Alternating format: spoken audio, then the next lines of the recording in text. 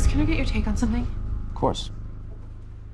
Harvey agreed that we need a new senior partner to offset the Jessica situation. But He wanted to be the one to handle it because he's a lawyer and I'm not. The thing is, I just found out that a rock star from Williams and Connolly is on the market.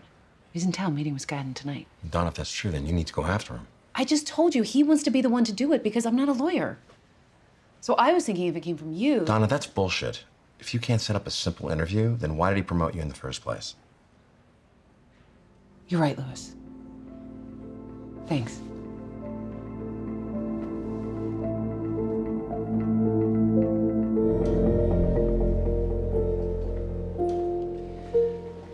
Harvey, we need to talk. Donna, I already told you I didn't want to discuss anything about last night. And I heard you loud and clear. I'm talking about the senior partner issue. And I said I didn't want to talk about that with you either. Well, too bad. You're going to. Look, I know you have your reasons for cutting me out of the process, but while we're waiting for you to do something, we're losing out on candidates. We're not losing anything. No one's going anywhere in the next day. Kyle Clemente is. Who the hell is Kyle Clemente? He's a top partner at Williams and Connolly, and he's about to take an offer from Skadden. And before you say no, Louis was the one who told me to set up the interview in the first place. And he's in the conference room right now. You gotta be kidding me.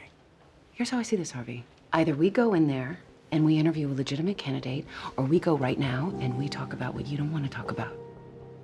Because I'm not letting it get in the way of me doing my job for another minute. Okay, Donna. Let's get this over with.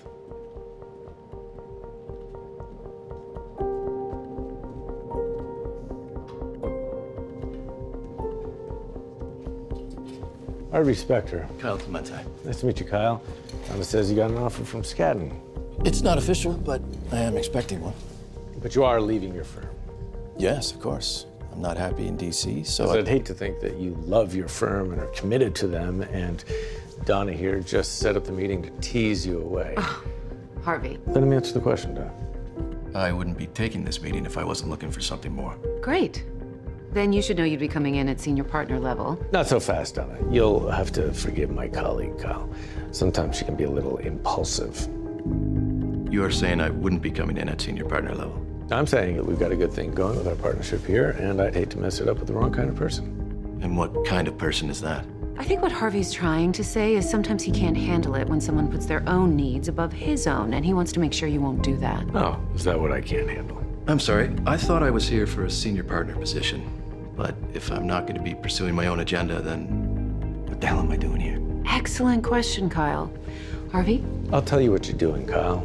You're gonna take that offer from Skadden, because the truth is, I don't think we're actually looking for anyone at all.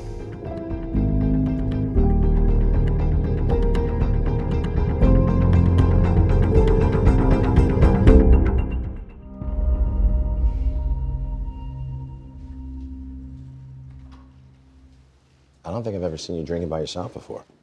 Well, I needed one. Don't tell me you couldn't close Kyle Clemente. It's kind of hard to close someone when Harvey sabotages the interview 5 minutes in. What? He was pissed off, he didn't want to be there, and he let Kyle know the second he walked in the door. You know what? It's one thing not to take the interview, but to tank it in front of your face, no. Louis, where are you going? I'm gonna straighten Harvey out. You can't do that. Yes, I can. I'm not gonna let him treat you like that. Louis, something happened between me and Harvey. Oh my God, you slept with him again? No. I kissed him. He didn't want me to, and we got in a fight. Donna, he's seeing Paula. How could you do that? I don't know, Louis. I'd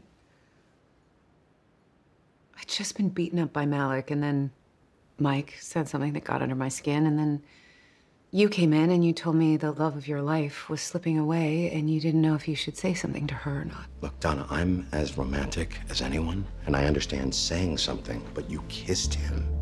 That's crossing a line. And you told me you slept with Sheila. Because she asked me to, and I couldn't stop myself, and I've been feeling guilty about it ever since.